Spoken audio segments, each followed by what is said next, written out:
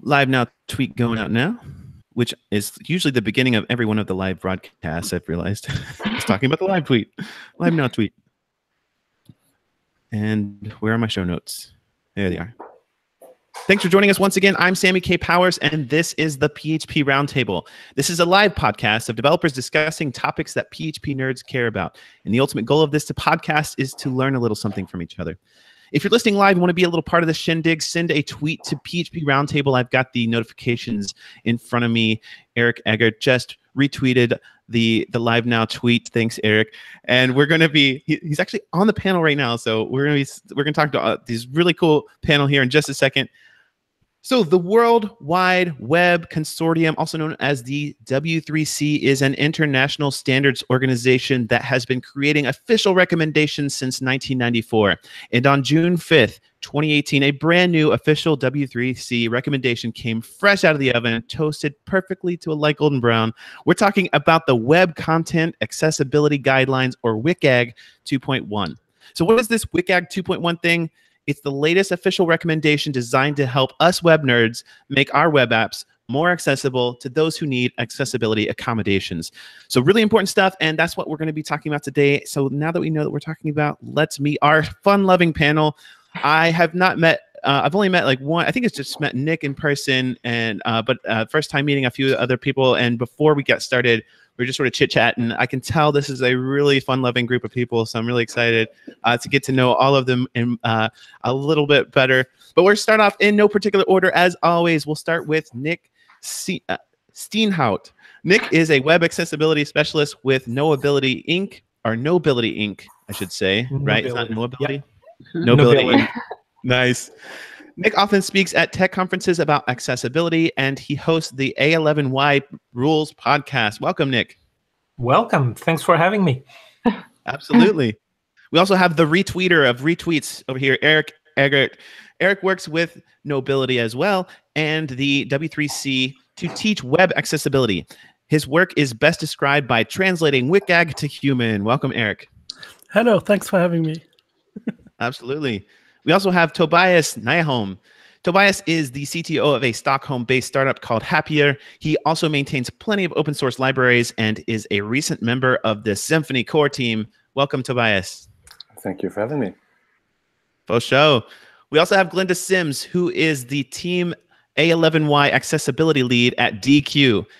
She is an infectious open web evangelist, active contributing member of the W3C WCAG 2.1. Welcome, Glenda. Howdy from Texas. Ooh, Texas. And we were just talking about the W11Y. I'm sorry, W11Y. I don't know what that would be. Wowability. This is A11Y. And how to pronounce it? Like, do we say A11Y? I look at it and say Alley in the background. But you were saying that some people do say that, right? Some people say A11Y, some people say A11, some people say Alley. And you know, in this world of accessibility, that's all welcome. That's awesome. And then they have Alley Cats, right? Yeah, that's what Eric's got on his t-shirt right now. Very cool. Nice. I'm not used to being a t-shirt model, so excuse me for not having the right pose or something. That translates terribly to a podcast. Sorry for that. Yeah, the people who are watching or listening on audio are like, wait, I want to see the shirt, so they have to go and watch the video to see it. And finally, we have Sandra Eriksson. Sandra is a web accessibility specialist at Funka. Am I saying that right, Funka? Yep, that's right. Funka in Stockholm. Sandra spends her days at the office writing WCAG audits and guiding her clients on how to develop accessible websites. Welcome, Sandra. Thank you. So we're finally getting to this topic. I'm really excited to jump into this. As I was kind of preparing for this, I was kind of looking through all the guidelines and kind of really trying to get a feel for what WCAG 2.1 is all about. And before we kind of dive into WCAG, I kind of wanted to, well, first of all, what is WCAG?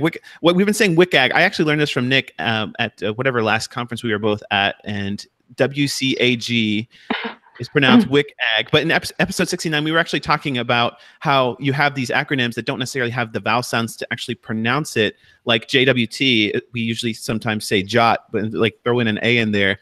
So WCAG, is it the most widely adopted way of pronouncing this, or?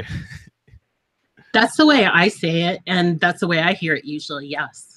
Yeah. I've heard it said WCAG, WCAG, WCAG.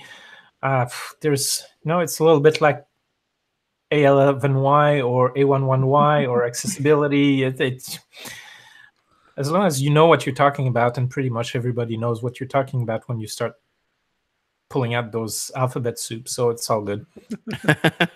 Yeah, I heard Australians say WCAG and do that occasionally as well. So there's you can say it whatever you like. I guess as long as it's mutually intelligible, that's the key, right? Just that we're all on the same page. Exactly. Which I think that's kind of part of the what the document actually kind of talks about, and we'll get to in a little bit deeper of talking about making sure that things are mutually intelligible. I do want to kind of look at before we dive into the docs. Tobias and Sandra were working on specifically adding some accessibility things to the Symfony form themes, and I'm kind of curious from you two what that process kind of looked like. Working together to add accessibility to an open source project like Symfony? It was a few months ago. The Bootstrap 4 theme was like coming together, and Bootstrap 4 was announced. So we were working on Bootstrap 4's form theme. Now, like, hey, why don't we make sure this is accessible for everybody? Because everybody that builds Symfony apps on Bootstrap should have a good start on building accessible websites. So I created a site where I showed all the items or elements of a Symfony form, and then I sent that website to Sandra. And Sandra, what did you do there? I didn't do that much really, because I think you had already done the hard work. I think I had a few opinions about a few error messages, but besides from that, I thought it looked really great. And like you said, it's a few months ago now. So, but I was just involved in a short period of time and before the deadline. So I wasn't really a part of the process that much. I say the process was quite short. I mean, I got some issues from you. You listed like 3 or 4 issues, like fix HTML errors and make sure the error messages are properly shown. I mean, before we had the error message just in plain red, and it's pretty hard to see plain red if you're colorblind. Yeah, so we had exactly. You should have something else besides the color to point out there is an error. So I think when I got that list from you, I think I added like 4 or 5 pull requests with like changing 15 lines of code. And those pull requests, I said, here's what the accessibility expert said, and here's a reference to WCAG, and they were fairly quickly merged. And since, I mean, we did one thing. We put the error message inside the labels, because then when why did we do that? Because we do that because the labels are properly connected to each field. And when the user has focus on an input field, they will also receive focus on the error message when there is one. So that is Funka's recommendation to do it that way. So that's what I recommended as well. We got quite a few pull requests on Symfony to remove that. That's funny. Yeah, I mean, they like, hey, error message shouldn't be in the label because that's wrong, they said, and they tried to remove it with no particular reason. Okay, so, if they don't have any reason, they should definitely be there. So I had step in and said, no, this is actually intentional. We want the error message to be here because of this and that reason. So I guess to document the code better to make sure nobody tries to make a pull request to reverse their changes. I suppose it also depends on where you want to place the error message, because it's very common that you want to place the error message underneath the input field, and then it's much more difficult to embed it inside the label, obviously. So maybe it's, I don't know. I hope they keep it that way. Yeah, but that was quite the process. I said something to Sandra. Sandra reviewed it, and then I make some fixes, and then just rinse and repeat. Cool. Now I'm really going to have to make sure that I go like on my next form that I play with, because I deal with a lot of forms for some reason. But now I've got to play with this, putting the error message in the label. That's really cool. The thing is, The thing is, that's one way to do it, and exactly. one of the most frustrating answers I give to a lot of people asking me question about accessibility is it depends. You can do it that way, but there's other ways to do it. You can put it in a paragraph after the input field and tie the paragraph to the input field with area described by. There's several different ways to achieve an accessible result that doesn't necessarily mean that you have to do it one way. It depends on your context. That is very true. I think the main reason why we at Funka at first hand do not recommend to use Viaria is that the support for Viaria in different screen readers varies a lot. So it's possible that you would have a user that has a screen reader that does not support Viaria correctly, and then that user wouldn't receive the error message at all. So if you can find other ways to do it using native elements, you should. Yeah. Well, that's the first rule of ARIA, isn't it? The first rule of ARIA is don't use ARIA if you can avoid it. Yeah, exactly. That's interesting. So I'm curious, just sort of on these same lines, we're like talking about just moving the error messages into the label to kind of make it more accessible. Are there certain common things you see in the wild that aren't accessible that could have a totally quick and easy fix to them that would make them accessible by just tweaking one or two things? And this is just to anybody, by the way. Go on, Eric. You're dying to say something. Well, I mean, there are a lot of things that are like easy fixes. One of the biggest mistakes we see is alternative text that is just not there. When you have an image, you have to describe it for people who can't see it. Another thing is fonts and buttons and keyboard interaction. So when people navigate a site using assistive technology, so screen reader or a switch input, and you can Google what that is, because it's really hard to explain, but it's quite interesting. So it's basically one big button where you can move around on the page. They are basically using the website using the keyboard only, so they don't have a mouse attached, and they don't use the mouse. So you have to make sure that everything works also with the keyboard, and those are the big things that we see that are really like mainstream things that are that are basically broken by web developers every single day, because a standard HTML website is pretty much accessible, and then you basically take out the accessibility because you do something fancy and you forget to fix the stuff that you did. And that's where WCAG comes in and gives you good guidelines where you can test your solutions and say, does this conform to WCAG? Does this really meet everything I need to think about in terms of accessibility? Interesting. So mainly, without doing all the fancy things, we're mostly accessible by default when we just kind of stick to the old 1990s way of doing things. But once we start getting into the latest and greatest thing that generates all this insanity on the front end, then we start like losing that accessibility, right? Yeah. Yes, you can say it like that. So the core of every web technology that is developed is accessible. I mean, W3C is not developing anything that is not accessible in its core. And of course, you got so many things that you can do with JavaScript and modern coding techniques that you can use stuff differently than you intended, or than it was intended, and that can create issues. And the way I think about it is that if you use the native elements, accessibility is a freebie. It's already in there. If you're going to develop something from scratch, you now own the responsibility to build the accessibility in. So it's not that you can't do anything fancy. It's just that you just took responsibility. That's very well explained, I think. For sure, for sure. I'm curious, just sort of before we jump in, I do want to jump into WCAG officially, but there is one other question that's kind of related to this. On the flip side of what I was asking about, what's easy to make accessible, are there things that are particularly difficult to make accessible on the web? So I want to answer that because I first want to say that I love the ones that are super challenging.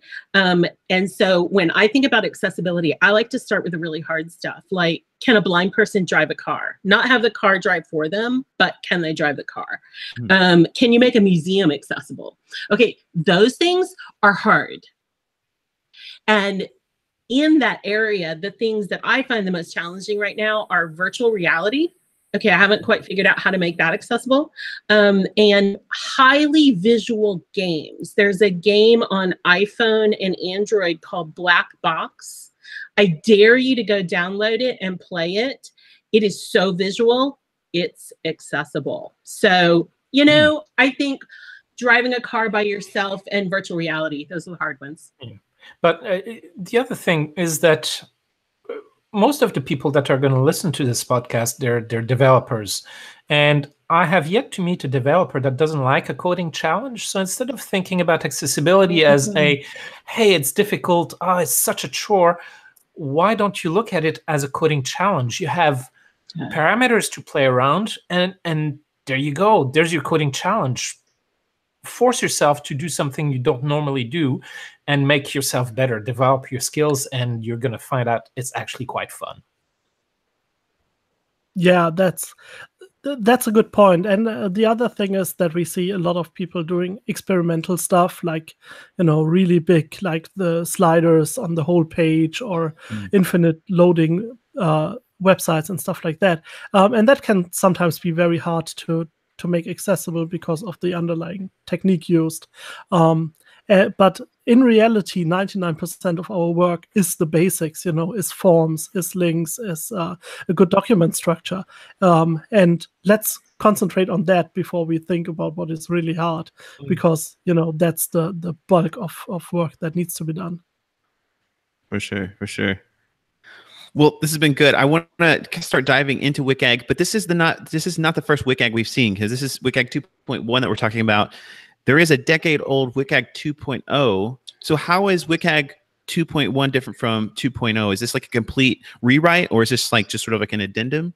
It's 12 new requirements added on to the already 38 requirements that are in WCAG 2.0. And when I say 12 new requirements on top of WCAG 2.0 38, I'm talking about at the A and AA level. So WCAG 2.0, even though it's a decade old, is solid as a rock, still what you want to do. And then we're adding 12 more requirements on top. Very cool. So you mentioned A, AA, and AAA. What are those things?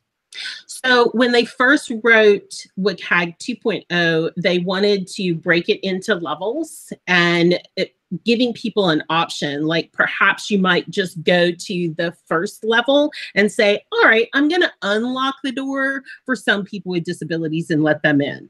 That's single A. Like, if you don't do single A, you basically left the front door locked and nobody can get in. Double A is taking more disabilities into account. And everywhere that I've seen, internationally, in the US, everybody's requirements are A and double A. When we go all the way to triple A, it is there's some stuff in there that's really fantastic to do, but it may not be something that we can all do. So AAA becomes things you win competitions on, or you're like super cool. Very cool.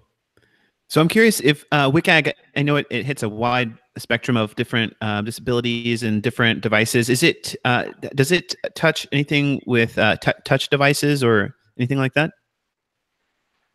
Yeah, WCAG 2.1 is the first time we got to pick up touch devices, because when WCAG 2.0 was written, it was finalized and published in 2008, right? Do you remember what your mobile devices looked like in 2008? They were like candy bar phone stuff, you know? And so that was just added. That was one of the big adds in 2.1, is to pick up mobile accessibility needs, as well as low vision and one cognitive. We got a long way to go on cognitive, but we did get one added. So if we're just starting to make our websites more accessible, the first time we've looked at WCAG, do we want to start by looking at WCAG 2.0 and then move on to 2.1, or should we just start looking at 2.1 straight away? So Eric and Nick, what do you think? I know what I think. Well, WCAG 2.1 includes everything from WCAG 2.0, and I think that's something we need to reiterate and reiterate, because it's something that hasn't sunken in with a lot of people. So I think if you really want to make your accessibility stuff, future-proof, you should dive into WCAG 2.1 immediately, and take it on. You can take the 2.1 stuff on the side and give that a lower priority, but you should have it on your radar, because here in Europe, for example, the legislative stuff is moving relatively fast to adopt WCAG 2.1, and so there might be regulation coming at you, and then you got a leg up from other people who are still a decade behind. The thing is that 2.1 is adding a few things, but it's not really technically demanding. I had the pleasure of working with Goodwitch to help make sure that my Accessibility Rules podcast was actually 2.1 compliant. It was one of the implementation website for 2.1 going forward, and it's not that difficult. Sure, you have to think about things a little bit differently if you're not used to thinking about that, but why not do it? It's there, it exists, it's a good guideline, and ultimately I would hope that people are interested in implementing accessibility because they want people with disabilities to be able to use their sites, not because they want to be able to take a check mark and say, hey, I comply with 2.0 AA or 2.1 AAA or whatever. So it's really more about helping us understand how to code our sites to make sure more people can use them. And the cool thing about WCAG 2.1 is that it's picking up on some areas that, like Nick said, just broaden your market so much, because low vision, there are so many people with low vision. We all have low vision when we're trying to use a mobile device in a highly sunshine vicinity where you've got tons of glare. And then mobile devices and speech as input. Back when WCAG 2.0 was written, speech as input was not very common. But we talk to our devices all the time. So there's some important things in there. And for the record, Nobility and Nick's work with the Ally Rules, Funka, and DeQ, we're already WCAG 2.1 compliant. In other words, we're doing it. I have customers, Funka's AAA, because they're cool like that. That's awesome. Well, if we were to go look at WCAG 2.1 on the W3C website, it is a really long page. It takes a long time to scroll through, so it might be a little daunting. Try printing it. No, don't. Think about the environment, please. Yes, absolutely. So the funny thing is, there's as long as that page is, there's technically only 13 official guidelines, right, within the whole document? So guidelines aren't measurable. So when I saw your question about the guidelines, I thought, that's a really good way to think about it from the high viewpoint. But if you're actually going to test, and I'm sure every other expert on this call is going to agree with me, we don't just stay at that high level conceptual. We go down to the individual success criteria, of which there are 38 of those success criteria in 2.0 and 12 new ones in 2.1 if you're going to the AA level. So it's more. It's 50. It's 50 checks. Yeah, I like the guidelines because they give you the overview, like something you can aspire to. If you got the guidelines and you say, okay, that's actually what I'm working towards, and you got stuff like adaptable, distinguishable, those are really catchy words that can guide you through a designing or development phase of your website, and that can help you to have your thoughts. And then you look into the success criteria, which give you stuff that you can really test on. So, for example, for adaptable, it says make sure that you can orient your phone or your device in any way you like, and your website doesn't break when you rotate it to landscape, and that's important. But that's inadaptable, and once you read through it once, you probably got that in the back of your head, and you don't fix that into one orientation. Personally, I rarely use the guidelines that much, because Funka has developed our own set of requirements that corresponds to WCAG in different ways. For instance, one of our first requirements is that you should use techniques that can be used in an accessible way, or you should code forms correctly, or whatever. So I use those more than looking at the guidelines. But sometimes I have to go back to WCAG and to read into what WCAG says exactly, in order to make a good judgment on how my client responds to it. So for me, our requirements are a bit more specific to measure.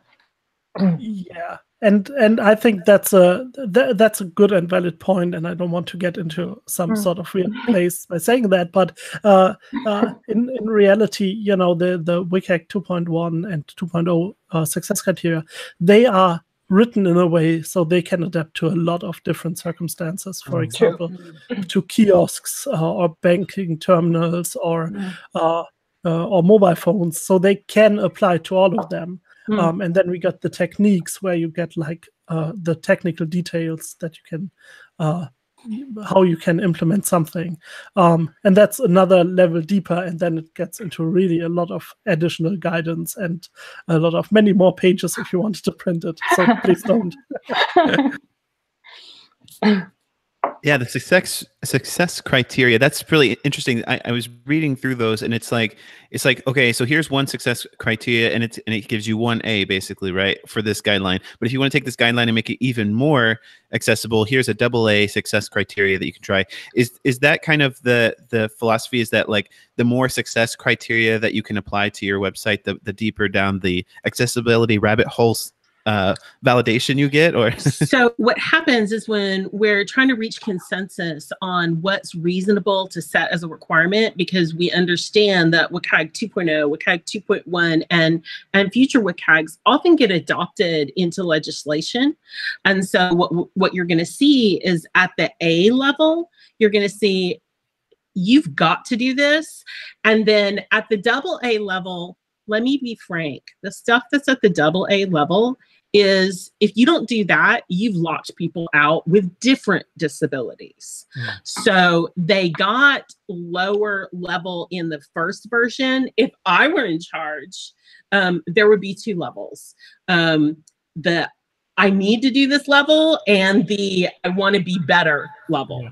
Because the AA really isn't like a nice to have. If you've got low vision, if you've got some of these mobile ones, it's just not going to work. It's not until we get to the AAA where, yes, you're getting the color contrast has to meet this requirement at the required level. But if you want to be even cooler, go down to AAA. But not all SC even have that. Not all success criteria have and here's a deeper. Yeah. I like to use an example that people can really almost touch. It's like when you're building a house. If you were to look at a single A level, it would be basically make sure you don't have a step in front of the door, so a wheelchair user can get in. At a AA level, it would be make sure your door is wide enough for all wheelchairs, so that you can have a no step entry, and then that's accessible for people that use walkers, canes, and wheelchairs. But at AA level, then suddenly someone who uses a power wheelchair that's a bit wider, then they too can get into the house. So that's one way to look at it. Mm-hmm. It's a good example. So we should really be shooting for AA at least, and then hopefully get to AAA eventually, right? AAA, I actually think most people just pick and choose, except for Funka, who's just like super awesome, and they just like AAA, bring it. Nice. Yeah, but even if you pick and choose from AAA, it depends on the content you have on your site. So, for example, AAA has stuff like live captioning for live streaming video. If you don't have live streaming video on your site, you don't have to, whip up live streaming video to get to AAA. You get that for free because you're not using it, so you don't have to make it accessible. Yeah, true. And Sammy, I bet you didn't know that you needed to provide live captioning for this live podcast, did you? I didn't until like yesterday when I saw that. I'm like, oh, this is embarrassing. I'm having a live stream about this very topic. I can help you. It was really neat because Environments for Humans used to hold the Accessibility Summit, and I helped them figure out their solution for live captioners. It was fun. That's awesome. That would be so cool. And captioning's really not anywhere near as expensive as most people think. I will admit live captioning's a little pricier, but when it comes to captioning something that's recorded, you can outsource it, and it's really reasonably priced. Cool. That's good to hear. Yeah, we're definitely, so this is like a little spoiler alert for maybe an episode we're probably going to have in about 2 or 3 months with Nick again, bringing Nick back to do a live accessibility audit of the phproundtable.com website. It's not designed with accessibility in mind it was designed like just get it out there real fast because I'm busy. But I need this is embarrassing to have actual episodes about accessibility and then not have an accessible website. Like that's not okay. So we're gonna actually be doing this live, and so that other people can maybe hopefully be inspired by like, oh, it actually isn't that hard, or like, oh, I had that same problem. So yeah, we love to guilt people into updating their websites. That's basically one of our superpowers. Inspire other people. Oh, it's English is only my second language, so I probably. True. Well, so just diving down into this WCAG document, it's really long, but it is broken up into 4 primary principles: perceivable, operable, understandable, and robust. And this really helps digest the guidelines a little bit more easier. It's English your first language. It's not. I'm actually a linguist, believe it or not. And I don't know. So I was thinking maybe we could just go through each one of these guidelines or principles. I don't want to say guidelines because they're not guidelines. The principles that encompass guidelines, and kind of just get your all's thoughts on maybe where you've seen these in the wild, or just kind of some examples or something like that, just to kind of give people a good idea of like the higher up view of what WCAG 2.1 is all about. So starting with perceivable, the little one sentence thing is information and user interface components must be presentable to users in the ways that they can perceive. So this means provide text, like we mentioned before, text alternatives for non-text content, like images and things like that. Provide captions and other alternatives for multimedia, which we were just talking about. Create content that can be presented in different ways, including by assistive technologies without losing meaning, which is an interesting one. And make it easier for users to see and hear content. We kind of were talking about this one a little bit already, but this one, it gets a little deeper than kind of the higher up stuff that we've been talking about, right? So what I love to think about perceivable is that we're trying to make sure that the content of our digital content can get into a person's brain, all right? It's perceivable. You can get it into your brain. And one of the new requirements in WCAG 2.1, we had a color contrast requirement in 2.0, but it's only for text. And so if you have anything important on your website that's not text, that's an image, maybe you've got the picture of a printer to print something, but there's no words around it, there's no requirement that that printer be visible. It could be the lightest gray on another light gray, where a 20-year-old with 20/20 vision could see it, but the rest of the world's going, what? So that's an additional requirement that I'm happy to see in 2.1. Make those important non-text objects have a decent color contrast. Yeah. Very cool. So perceivable is the first of the 4 principles. Yep. Then we have another one, operable. User interface components and navigation must be operable. Now, these, by the way, these little bullet points I'm taking from the WCAG 2.1 at a glance page on the W3C website, and it's do I say that W3C?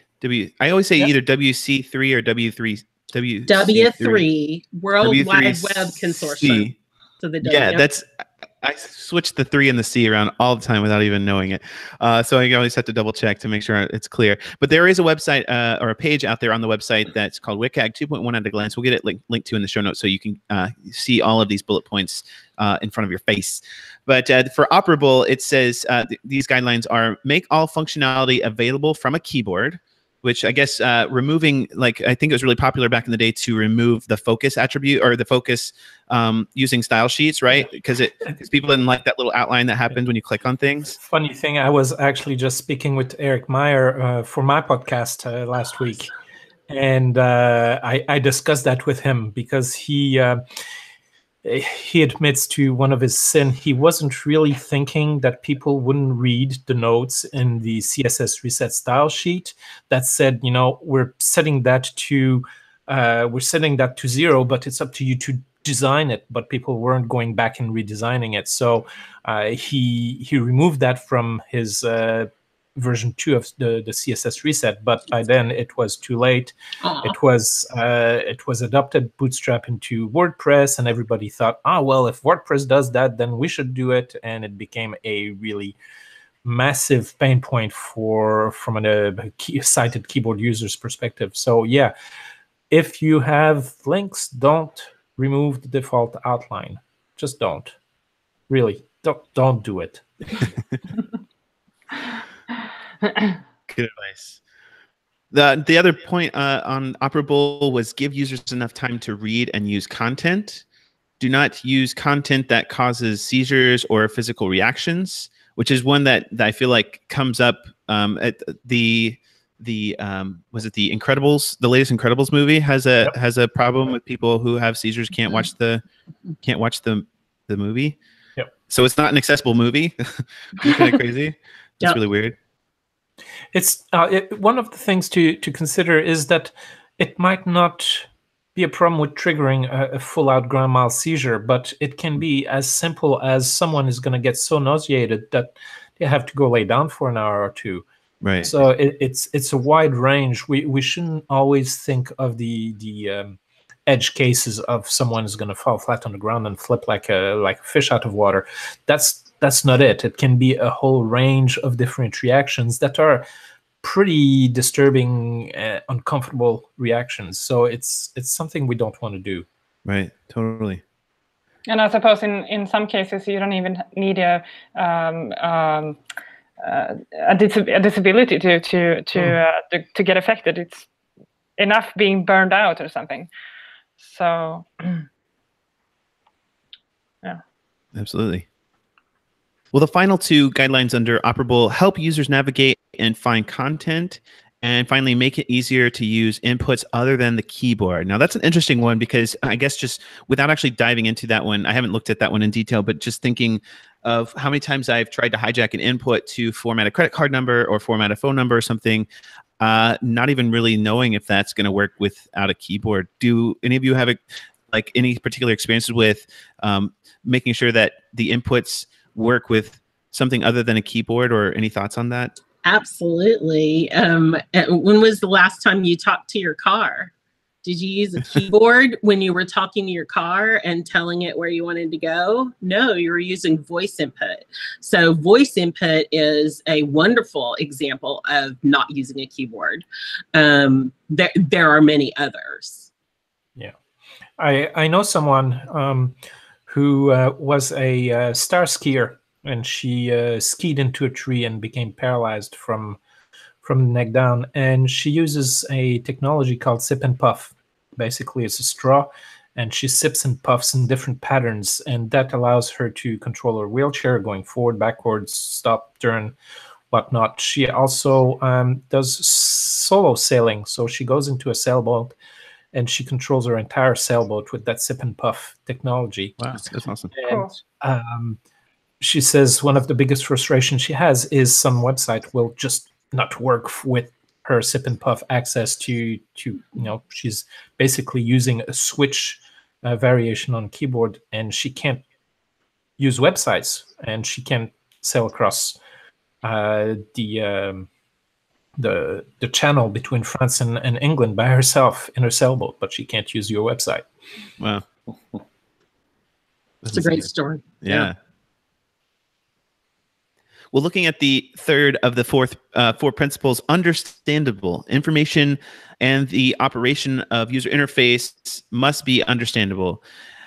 And so there's three main guidelines under this, which is make text readable and understandable, make content appear and operate in predictable ways, and help users avoid and correct mistakes. This one almost feels like just more of like just but improving user interface design for everybody, right? It is. Yeah, you can totally say that. So a lot of accessibility improvements help everyone. The difference is that for people with disability, it's really, really important. It's because they otherwise are have a big barrier and probably can't overcome it. So yeah, I mean, everything that is in this section is giving you time to make sure you have put in the right data, and everything is described nicely and in a way that you can understand, and that's really important. And that you know where you are, like in a process when you are in a shopping cart, that you can clearly and easily and simply identify where you are and what you need to do next. My favorite experience when I was working at the University of Texas at Austin and working with Dr. John Slayton, who was a blind professor, I would go and test our new website redesign with John. And what I would learn every single time is that we had a fault in our early designs that he would pick up on faster than any sighted person. And for him, like Eric said, that fault in the design, the accessibility problem, would be a barrier. Once he pointed it out to me, I would go, oh, it'll be better for everyone if we redesign that. And it might have to do with an error message that, sighted people were like, oh, what just happened? Oh, but for John, he would go, Glenda, I don't know what happened. And it was a wall. Yeah, and I think it's also important to, for those three principles that you already named, it's really important that those are principles that are not only addressable in the code. You have to start from the beginning, from the design stage, from the planning stage. Like when you have live video, who is doing the live captioning as an example, or who is doing the captioning afterwards, if you want to go to AA. That stuff is a way where you have to come in and you have to plan and manage your accessibility, and it's not just throwing a line of code somewhere. That's not how that works. True. Well, moving on to the final principle, it's robust. Content must be robust enough that it can be interpreted by a wide variety of user agents, including assistive technologies. And the guideline under that, maximize capability with current and future user tools. That's compatibility. Maximize compatibility with current and future user tools. So what I don't know. I don't quite understand like specific examples or kind of what this one's kind of shooting for, other than it seems like you just kind of want to make sure that you, like we were talking about earlier with where you put the error message, putting it inside the label seems a more robust way versus using the ARIA tags. Is that kind of what robust is shooting after? So the area down there, when I think of it, there's two main pieces in 2.0, and that is, did you write your code according to standard? Can it parse correctly by assistive technologies or any technologies that we are not even aware of yet? So one of the recommendations, I bet Funka does it, is validate to the HTML standard. If you're writing HTML, validate to the dang standard. So that's the first one. It has to do with parsing. And then the second one is name, role, value. Remember when we talked about the responsibility of the developer when they decide to build a widget? If you were going to use a form control, a radio button, something like that, and you're just going to use native HTML, everything's already built into that radio button from HTML. But if you're going to build it from scratch using a div and JavaScript, then you've got to give it a name and a role and a value. It is a button, and what is its role here and what is its actual value? Those things don't come for free. So that area down there is for when you're building from scratch. Yes, and you also have to think about the proper use of the keyboard. So if you're building input or whatever from scratch, you have to follow the ARIA authoring practices document that has like really outlined what you need to implement in JavaScript to make it work, like, you know, the same thing on the desktop or built in HTML. And that's usually a lot of work. So better use the stuff that's built in the first place. That's what I always recommend. And Glenda, in 2.1, there's also status messages, which is new, right? So can you talk a bit about what that does? So status messages, if we interpret, many of us that are already in love with accessibility have already been making status messages, error messages apparent to screen readers by default.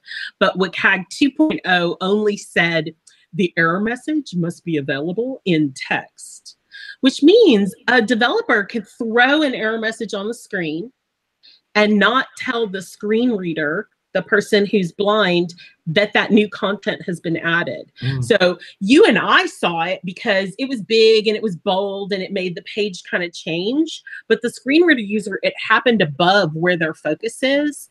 How do they know to go Easter egg hunting for it up there?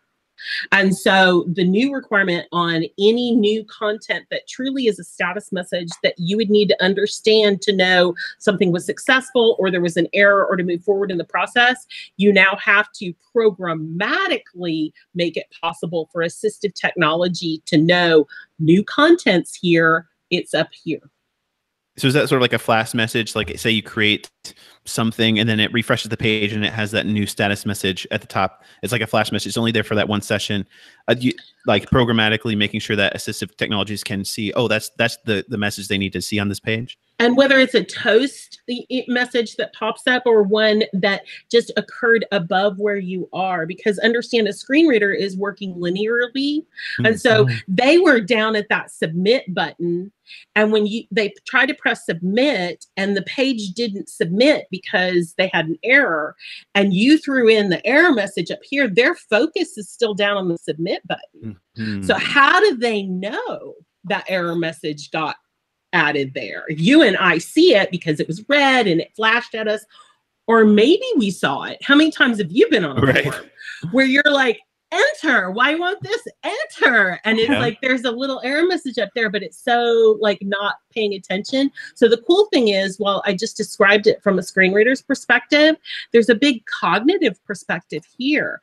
Help all of us understand where this new content changed. So that's when we get into the fun stuff, when it's not just helping one disability type, but actually making it better for all. Yeah, I think that's a really, really huge selling point, especially when talking with shareholders and being like, hey, like we need to go through and, you know, make this more accessible. And they're like, well, we don't have anybody that needs that. It's like, no. Well, let me talk about how this improves the overall user interface and experience for literally every single person who views this website. I think that's a really cool selling point. You know, the other thing on this, we don't have anybody who comes to our side that needs accessibility. Way back when I lived in Chicago, and I found a mechanic. He was brilliant. He fixed cars quickly. He was honest. He wasn't expensive. The only problem is he had a step entrance into his garage, into his office.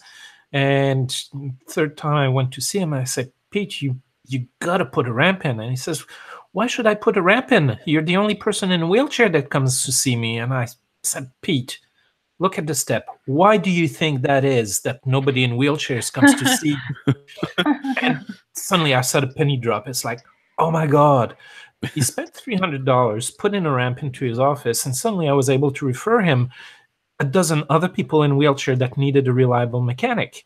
Nice. So, sometimes maybe you don't have anybody that has a disability because they can't get in. Then again, on the web, we don't have any metrics. We don't have any way to measure who comes to our site with a screen reader, who uses keyboard only, who is colorblind. We don't have that information, so we can't assume that we don't have anybody, any visitors, or even any of our staff that don't have disabilities. I know actually web designers that are colorblind. Yeah, and it seems weird, but we're out there. People with disabilities, we're out there. There's 20% of the population that has a disability. So you can't say, oh, nobody with disability comes to our site, because you just don't know. Right.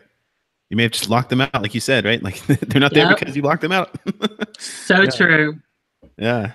Yeah. And from my experience, a lot of times accessible solutions, once they are found by someone, they spread around like wildfires. So that's awesome. One of the conferencing options is very accessible, and now everyone is using them because it's such an accessible thing, and it just spread around. So it makes sense to implement it and just make a point of catering for, not just for a majority.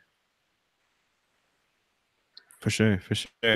Well, this has been really good. We do have to kind of wrap it up because it's getting close to that wrap-up time, and I have more notes here. I think we're probably going to have to just maybe copy-paste these into the next accessibility episode, like I mentioned before, in a couple months when we bring Nick back on to do a live accessibility audit of the PHP Roundtable. Make me feel really bad about all my code, but that's okay. Like inspire you. Exactly, inspire, and I hope I'm totally okay with being the one that gets picked to inspire others and be like, hey, his code sucks too. I don't have to feel so bad. So I definitely hope that inspires others to try to make their sites more accessible. I know you've got this probably in your shameless plugs, Nick, but you have a website out there specifically for making podcasts more accessible, and I've gone through and I started kind of preemptively thinking like, oh, let's see like how good I'm doing so far, and I'm already like kind of being like, oh boy, I'm in for a lot of things through this live accessibility audit. So but the developer shout out is typically the segment that we transition into next, which is recognizing a developer in the community for doing something awesome. But for this episode, I dropped the ball on the developer shout out again. This is like, I keep doing this. I apologize. It's just kind of busy. There's a couple of quite a few sponsors actually who have been reaching out to me wanting to sponsor episodes, and I just haven't been giving them the stats and sponsorship prospectus stuff that they need. I finally got one after 4 years of having a podcast. I finally have a sponsorship prospectus PDF I can send people because I had no way of tracking the analytics, just because this is not something that I care more about just getting the content out there and sharing knowledge versus like trying to like monetize and like track and analyze and all that stuff. So this stuff is sort of coming like 4 years later because the number one thing for me is the education aspect and making sure that we're all continuing our education together. So let's wrap this thing up with some shameless promos. I know some of you have some fun things to promote. So let's kick it off. Maybe Eric, do you have anything you want to shamelessly promote? Yes, I can shamelessly promote the new website of the Web Accessibility Initiative, where I worked on, and the group with the Education and Outreach Working Group. So if you're interested in WCAG 2.1 guidance and techniques and stuff like that, go to w3.org/WAI. And we got a lot of stuff there. For example, we got the accessibility fundamental section, which has the accessibility principles outlined in a very nice way and really easy to understand, I hope. If you got any feedback, you can contribute on GitHub. So if you don't understand something, let us know. We want to improve the site. that's really important. And I'm really proud of the site and that we have all that guidance now in a format that you can actually find it, because that was very hard before. For sure, for sure. Glenda, do you have anything that you want to promote? AKA Good Witch, right? I did. So one of the questions we didn't get to is, how can people go about using automation to do accessibility testing? And I want to tell everybody about a tool called AXE, A-X-E. It is the accessibility engine. And if they'll just Google AXE and accessibility, you're going to hit it. It's an open source tool that you can download an extension to use in your browser. Or if you're really highfalutin, you can actually pull the core engine in and run it during when your programmers are testing at that code stage, not just at the browser stage. So that's the big plug that I wanted to make. And for anybody wanting to learn a little bit more about accessibility, check out DeQ University. Excellent. What about you, Nick? Do you have anything you want to promote? Oh, so many things, but I'll limit myself to just one. Check out the Accessibility Rules podcast, a11yrules.com. There's long form podcasts. There's also a series of 5 to 10 minute segments, sound bites with people with disabilities that tell us in their own words what barriers they encounter on the web. And I even now have a series started long form in French. So there you go. Very cool. What about you, Sandra? Do you have anything that you want to promote? No, I can't say I have. I haven't prepared anything. So I'm going to check out the other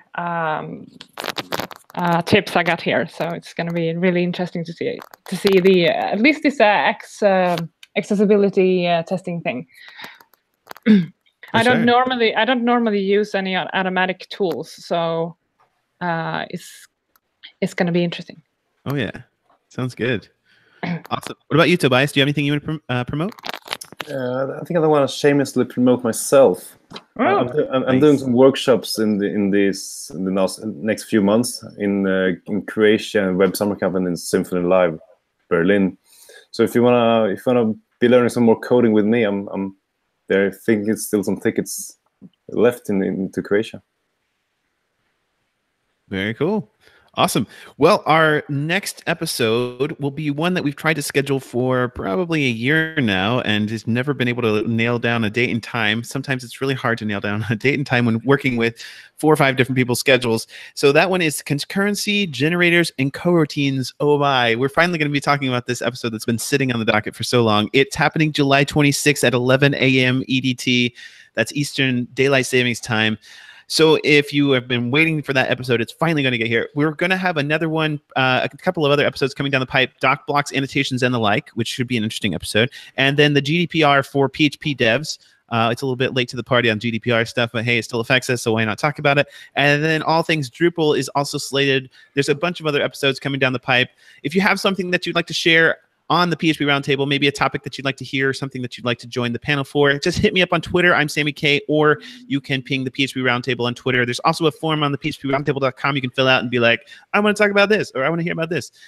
Oh my goodness, this has been a great panel. I'd like to thank, who do we have here? Eric, Glenda, Nicholas, Sandra, and Tobias for joining us in this episode. And we'll see you folks in the next episode. Thank you, Sammy. Thank you. Yeah, thanks. To accessibility.